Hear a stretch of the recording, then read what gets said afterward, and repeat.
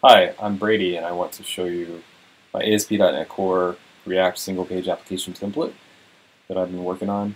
When I first created this template a few months back, I recorded a video demonstrating it, but I've made quite a few changes to the template, including building out the React front end quite a bit, and also bumping the dependencies for both .NET Core and some of the JavaScript dependencies on the front end. So I wanted to show the updates I've made. I'm going to do things in a bit of reverse order so that I can show the full provisioning and deployment process that's built into this template with the help of Ansible.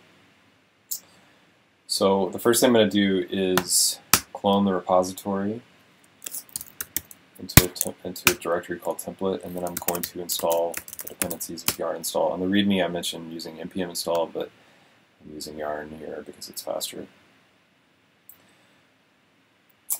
Once that's done installing, I'm going to create an ops host file, which is required for the Ansible provisioning and deployment roles.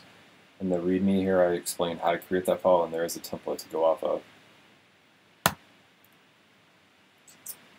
Notice that the yarn install is going to install the JavaScript dependencies for the front end, but also the .NET Core dependencies in the back end. So it does the install for all dependencies.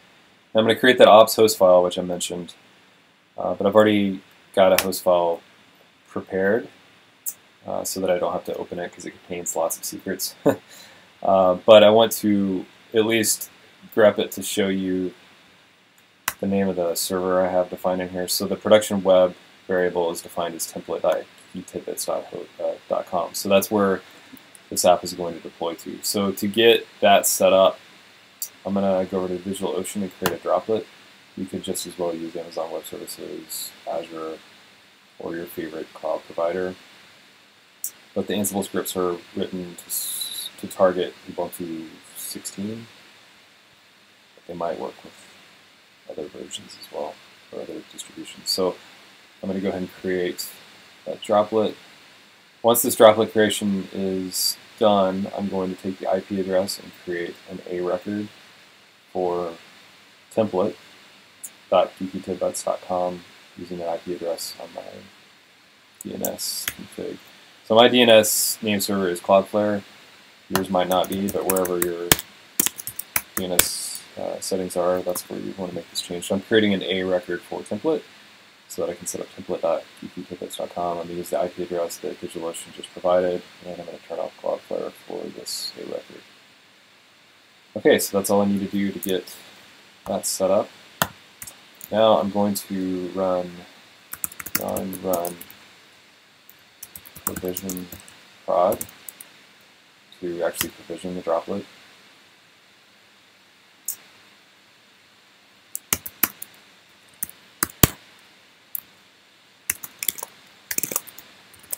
I must have run that against the same domain. Oh, right, because I've created this before. So I'm going to create my nodes. I'm going to remove my nodes host file to make this simpler.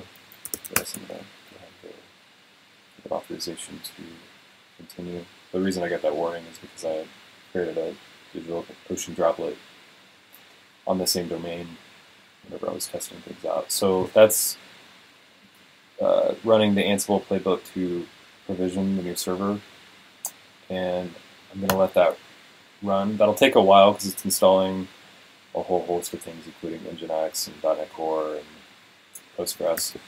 So in the meantime, I'm going to open up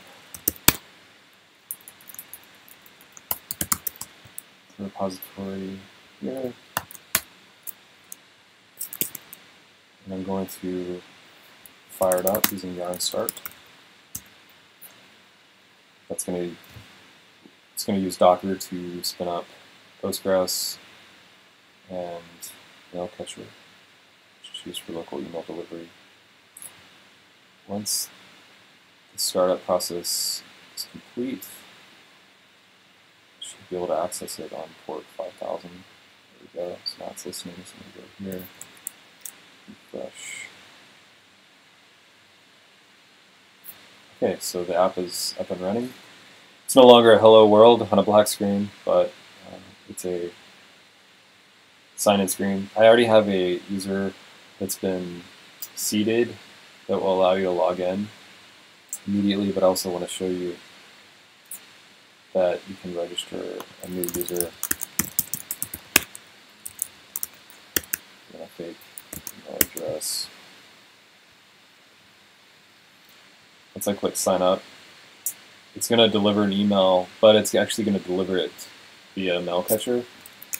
So you can access the mail catcher interface on port 1080. And the registration email I sent was sent right here, so I'm going to click the link. And that confirmed the email address, and I could sign in with that user that I set up.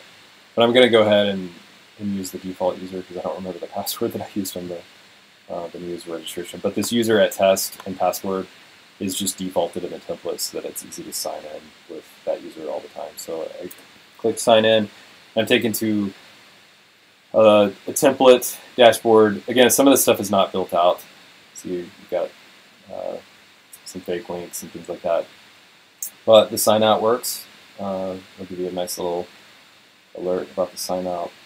If I sign back in, I can search here. The search works well. Clear the search. Yep, search is working well. I can edit.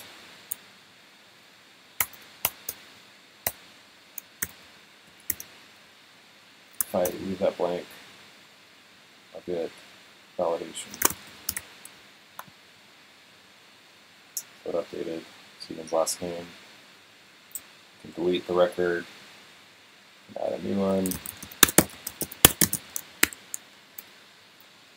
I'm going to leave the email address as invalid. I'm going to alert there. Okay, so it added it. So it's a pretty simple CRUD application, but this is all using React. And in the template source, you can see the templates that I'm using, the React code that I'm using to accomplish this. So I'm going to go ahead and sign out. I'm going to look at my provisioning script to see how that's going. That's finished.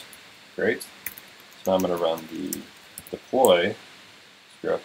So the idea is that you would provision a server once so that it's able to be deployed to, and then you would run the deploy script each time you want to push the updates. So that's going to actually deploy the app. And in the meantime, while that's finishing, I'll show you. Oh, I also have in this registration there are server-side validation messages coming back, so that if you try to use an email address that's already been registered, you would get that here. And this is using Bootstrap 4. See, it's almost done. Once this is done, I should be able to get to my template, or to this app on template.geektips.com, which is where I set up the A record. And it's doing the configuration, which means it's almost done. And it's done. So I should be able to pull this up. And there it is. And also, you'll notice that it's using SSL. So the Ansible provisioning scripts have utilized Let's Encrypt to get a free SSL certificate. So it's all set up. And that's about it. Thanks for watching.